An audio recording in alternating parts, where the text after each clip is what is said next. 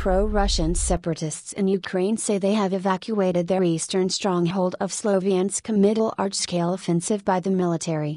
Defense Minister Valery Helety said the Ukrainian flag was flying over the city council building. Separatist leaders said fighters had relocated in the face of the army's overwhelming numerical superiority.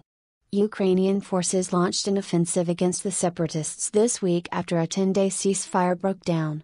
The BBC's David Stern in Kiev says the military's capture of Sloviansk, where the eastern insurgency began in April, is a major victory for the government. Surrendering Sloviansk's rebel-backed mayor, Vladimir Pavlenko, confirmed to Agence France-Presse news agency that the separatists had left. Alexander Burdai, Prime Minister of the self-proclaimed Donetsk People's Republic, said on a rebel website, "Due to the overwhelming numerical superiority of the enemy, our men were forced to abandon their positions." The Associated Press quoted rebel spokesman, Andrei Pergin, as saying the army offensive had left the town in ruins. Another rebel commander told AP the fighters were moving to the town of Kramatorsk.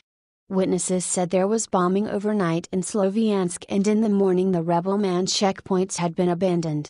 Interior Minister Arsen Avakov earlier said on Facebook that the rebels were suffering losses and surrendering after leaving Sloviansk and being met by Ukrainian forces.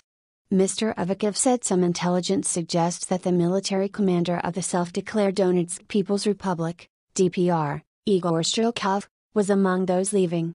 The commander, whose real name is Igor Gurkin, is accused by Ukraine's government and the European Union of being a Russian military intelligence officer.